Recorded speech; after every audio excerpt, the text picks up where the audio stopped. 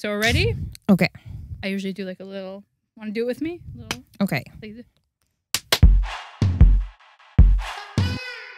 Guys, welcome back. Episode 7 of the Safari Pedals Show. Episode 7 of the Safari Pedals Show. Embarrassing! I'm your host, Abby, and today in the studio we have a very special guest, so everybody please welcome Ami to the show. Hi. So who are you? Wait a minute. Who are you? I'm Ami. I'm a sound engineer, mixing engineer, and I'm a huge Safari Pedals fan. Do you think that you're the biggest fan of Safari Pedals? I think not the biggest, but like I do have like a vintage Safari sticker. Can you show the people, the Oh, studio yeah. animals, your sticker? So this is like a really old one. Wow. Yeah, it's I think like maybe 15 years old. Wow. From It's like from when the idea even started. Wow. I heard that vintage Safari stickers like that today go for like millions of dollars. Yeah, so. yeah, they sell it on eBay. Wow. I have to get me one of it's those. Crazy. It's like crazy. Yeah. I'm collecting them and then I plan to get rich one Wow. day from these stickers. That's such a good one. Like, funny. I should have thought about that. Today, amazing studio animal viewers, I've prepared a crazy wild safari challenge for Ami. I'm so nervous. I know. Okay. And for our segment challenge today, it is called Guess the Plugin. Woo! Crazy. How is this going to work? Using one sample that I will play for you shortly, I created 4 different very sounding obscure sounds out of the same sample. One of them, every version, I used one Safari Pedals plugin to manipulate the sound and make it sound a little bit crazy. And your job today is to guess the plugin. Oh my god. I know. Crazy stuff. Yeah. Do you consider yourself familiar with, since you're a super fan of Safari, would you say that you know the plugins well? Yeah, I mean, I use a lot of them in my mixes, and I really love them. There are some of them that I don't know like super well, so I'm kind of nervous like to not guess right, but it will be fun. It's gonna be fun. Yeah.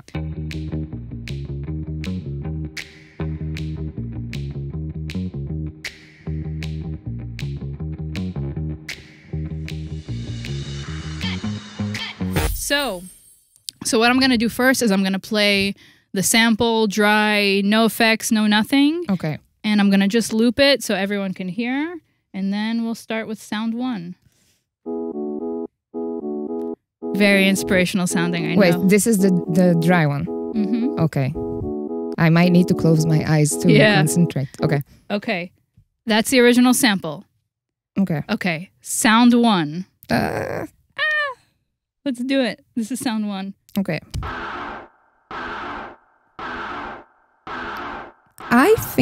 I'm not sure, but I think maybe it's the Dirty Dog. Ooh. Good guess. Why do you think it's a dirty dog? I don't know, something sounds like a bit Like, yeah. Like, but I'm not sure, like or the Dirty Dog, or like maybe the Yak. Now that I'm thinking about it, maybe it's less as dirty as I thought that it would. Yeah, so smart. I don't know. Not easy. I'll go with the Dirty Dog. The dirty dog? Yeah. No, It's not the dirty dog. What, fuck, what is it? Okay. So for this sound, Oh my god. we have the Fox Echo Chorus. Oh my We'll attach goodness. picture here in the middle. Oh, Fox Echo Such Chorus. a fail. But it's hard, and I'm going to give you credit for your Okay. guesses, because I'll also say, for anybody who is unfamiliar and joining us for the first time, in most of the plugins that Safari has, there's drive knobs, Yeah. like lots of overdrive. So it makes sense. Your thought process was good. Round two. Let's do it. Original sample first. Okay, you got this. Sound 2.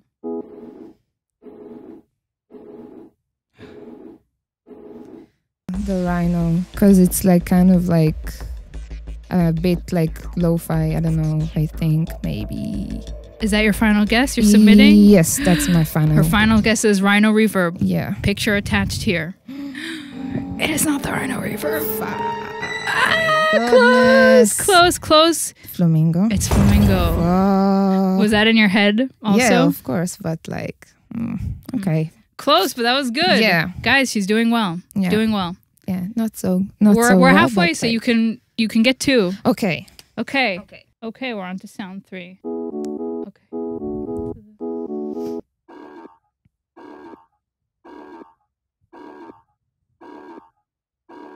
Okay. Okay. So what do we have? Now I need to like remember again like all of the plugins. Yeah, all of them. Okay. So we already had Okay. the Flamingo. So Flamingo is out and Fox Echo Is out. Okay. Should I give you a list of the possible ones it is? Because I only made, there's 4 sounds. 4 sounds altogether. So not all the plugins. So not the Rhino, Not the Rhino. not the wait. limiter. Oh, no, wait. Right. Okay. I just might. Okay. Okay. There's no Lion Master in this Okay. challenge. There's no Gorilla Drive. There's no Owl Control. There is no. That's it. That's all I'm saying. Okay. The hints are done. Back to the challenge. Okay. So it can be Time Machine, Yak. Not the Time Machine. Time Machine, Yak. What else? Okay, maybe the Yak. Maybe. Is that your answer? Okay. Yeah. It's Yak Delay? Yeah. It's Yak Delay! Oh yeah. Oh, shit! I'm not a total. snap. like- yeah. Wow. Wow. Cool. I'm happy. Good. That was Yeah. good.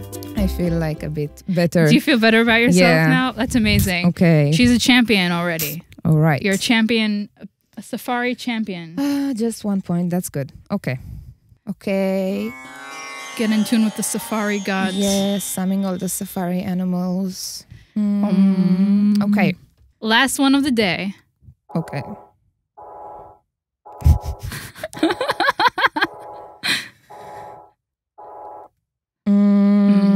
Dirty dog. Maybe. Wait. Not the flamingo. Not the yak. Not the rhino. No, wait. Let me hear that one again. She's onto something.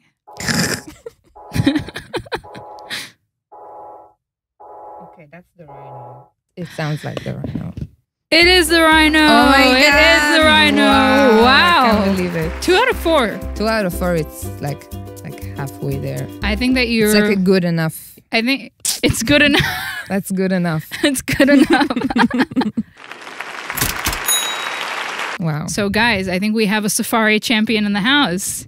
And also, half a champion. half a Great job. Yeah, it was fun. Actually. It was fun? and I'm really not like a contest challenge person. Like I'm always like super nervous about it, but it was like light and fun, and it made my day. Oh, yeah. yay. No, really. Yeah. I'm so happy. That's awesome. Guys, I guess we're wrapping up the challenge. Thank you to Ami for coming onto the podcast. Thank Please you. give her a Safari round of applause. And until next time, we'll see you soon sometime. Catch us next time. Yeah. Okay, guys, if you like this video, please Like and subscribe. And- I don't know how to say subscribe. like and subscribe. Subscribe. Yeah. Subscribe. And please, if you would like to know when we put out episodes, you can hit the notification bell below, and there'll be lots more of crazy, wild Safari content. So stay tuned. Woo! Bye. Thank you so much. Thank you so I much. had the best time. I don't mind talking. We can discuss for a hot minute. When I went to school here in Pluto, and I had this teacher, and he had this like huge like thing where he was saying to people like, yeah, where do you see yourself in 5 years? And everyone were like, I want to have a studio in LA. I want to work with rappers. I want to move to, I don't know, Tijuana. Like each person had like his like vision. And then he was asking me like, what do you want to, where do you see yourself in 5 years? And I was like, I have no idea. Like, I don't know. And then he told me, okay, just like pick something, like what you want to be or where you want to see yourself. Just doesn't matter if you like really feel it right now at the moment or not. And just choose that you're going to like give it a try, to give it a shot for the next 5 years. And when people will ask you like, hey, Ami, who are you? What are you doing like for a living?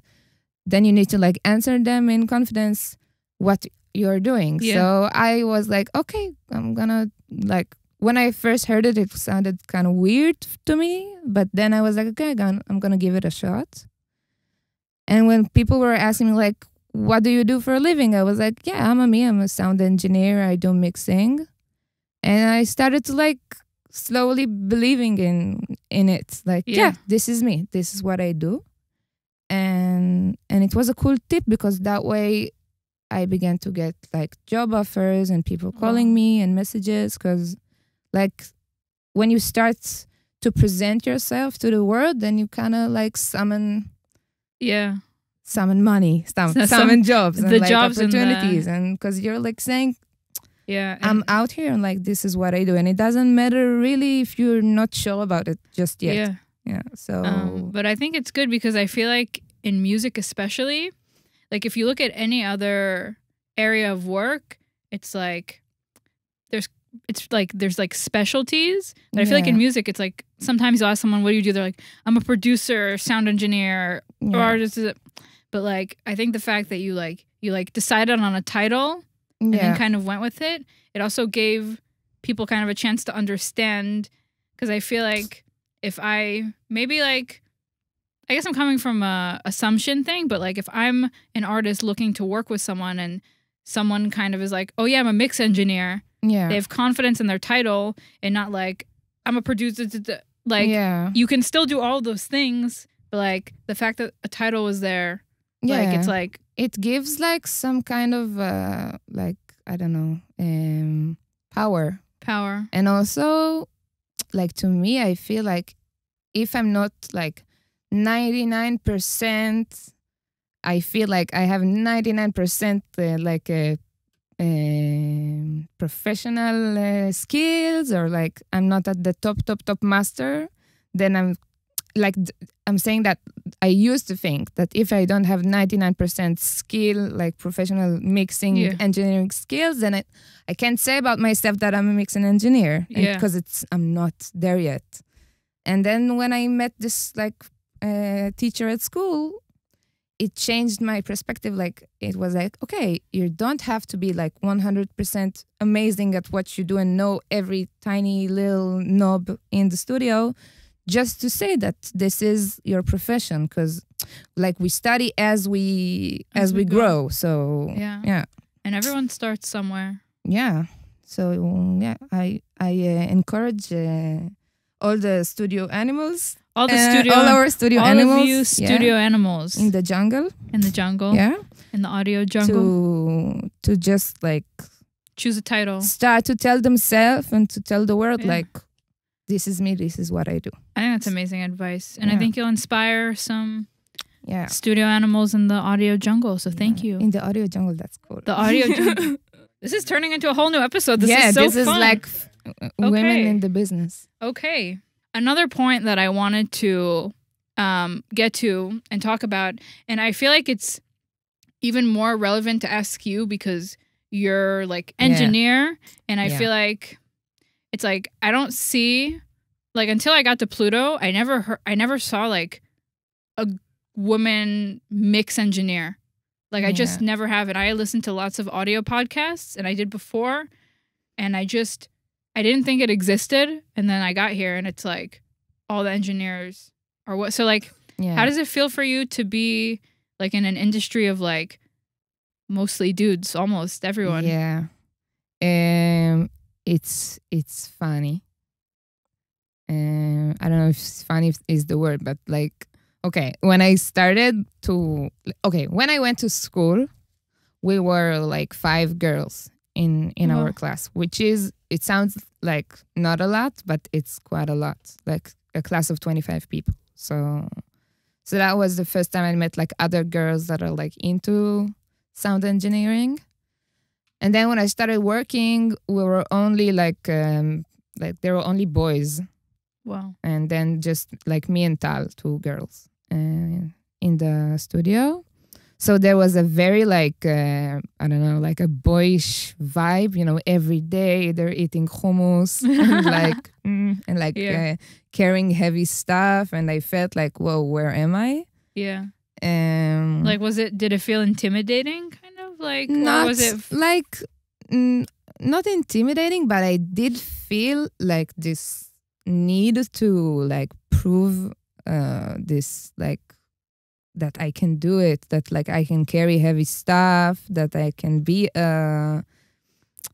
because I felt like insecure because I just started working. I felt the need to like prove myself that I'm equal, and I'm talking like very like real stuff here. Yeah. So I felt that kind of vibe, and so I did, and I was like wearing like heavy, like baggy clothes and like carrying heavy stuff and like being the dude. Yeah. But then like after a bit, it felt kind of weird because I was like, why am I doing that? Like I don't need to. Yeah. Because like it's not me, and like I'm a girl, I'm a woman, and I don't need to pretend to be something that I'm not. And I let go of this like act thing, and I just started to feel more confidence like where I am and to be myself. And like it can be sometimes I did have like sessions where I felt that because I'm a woman and I have long hair and like I'm wearing like girly stuff, you know, I have like 2 scrunchies, not one. Let's appreciate the scrunchies, please. Please appreciate her scrunchies, everyone. Yeah. So I did feel like I have to be assertive, like in sessions, because people are like producers and like mainly like I don't know how to say it, but like old people. Yeah, like they were like, okay, she's not sure she's old like people. Professional, blah. So I felt this need to like be kind of like be on it. But still to keep like a feminine side and like to not. Yeah, and that's like, did it help? Like just over time getting more experience is kind of what just gave you the confidence to just exist and be like, okay, like this is I am here. Yeah. Like, and now like after I have the experience and the knowledge, it's really nice to be just a girl in the studio and to have this vibe, because a lot of time people are telling me like, you know, it's really nicer to have a female engineer in the room because it changes the whole like room atmosphere, and it gives the artist like I don't know how to describe it, but like a more relaxed environment. Yeah. So I really embrace this like that's wonderful vibe. Yeah, I really like it now, but it takes time. I think it takes time. Yeah. It's all part of the process. Yeah, and it's really funny because I don't feel like this. People are always like, oh wow, you're a female mixing engineer, sound engineer. That's really rare. There are not a lot of people who do that. But I know like a lot of women that do that, but it's not as much as men. And you just have to find them, kind of. Yeah, and we just have to like support each other to like do that. Because my dream is like to work with like a lot of, you know, women engineers and like artists and like and also like I think we'll also see as time goes on, like now that I feel like maybe in our generation more girls are getting into production and engineering versus like back then. So like interesting to see in a few years like how it'll be, what will be. And also like it's cool that now in Pluto when we started we were like there were 2 women like engineers, and now we are like 5. Wow. Which is like significant for like the numbers of like percentage wise. Like we have 2 2 boys that are engineers and the rest are girls. Like Wow. we're the majority. Guys, now. it's like a revolution. It's the revolutionary dream team of Yeah. engineers. Yeah, it's really, really crazy. So And Yeah. I think like maybe if you want to leave a piece of advice to the amazing studio animals watching, yeah. if there are any girls out there who feel intimidated, maybe to go to audio school because it's mostly dudes, like Yeah. what's Yeah, your yeah, piece of yeah. advice to them? I think that they should definitely do it. They should definitely do it. And the guys are cool. Just gotta guys are great. No, You- but you it's just gotta- just we are just better. we're just I'm sorry. we yeah. just gotta give it time. Yeah. It's all a process. Yeah, And- and then don't be afraid to give it a shot just because, like, we can do anything better, really. It's just you need the courage to start. Yeah. Yeah. So we'll leave it at just start. Go Yeah. for it. I guess we'll wrap up our second episode. Oh my goodness. Ami's Corner.